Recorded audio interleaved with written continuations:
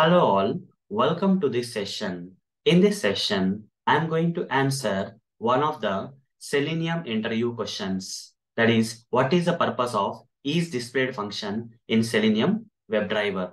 Let me answer. The purpose of isDisplayed function in Selenium WebDriver is to verify whether a particular element is present or displayed on the page or not.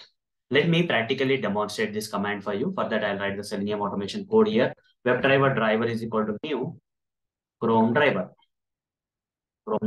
Okay, like this, I'll create an object for the Chrome driver.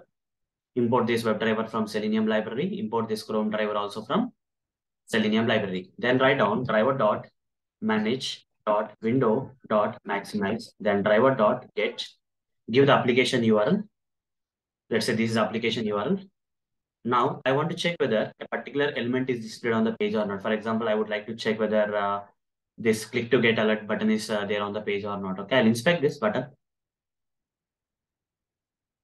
Since it is there, it should return true. Okay, the isDisplayed command should return true with this button. Copy this button, ID of this button, and here write down driver dot find element by dot ID.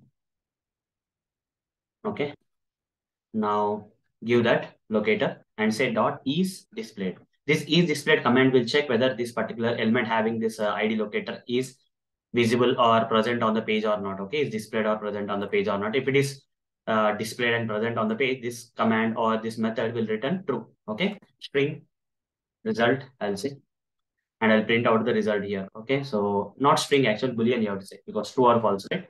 Is displayed will return either true or false, so it should be boolean type. Now system.out.println, just print that out. Okay, now run the script, right click, run as Java application. After the script gets executed, you will see that true will be printed in the output console because this particular button is displayed on the page. Okay.